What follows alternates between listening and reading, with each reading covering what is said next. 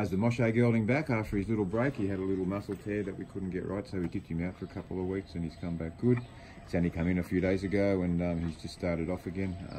Nice horse, he's developing beautifully. He's got a lovely attitude and head about him, and all those bad manners that he used to have as a youngster seem to have gone to some degree. He had a little hump in the roll on the first morning back with his saddle on, and likes to have a little fight with his mate there, but it's just friendly banter, and he's blending in really well.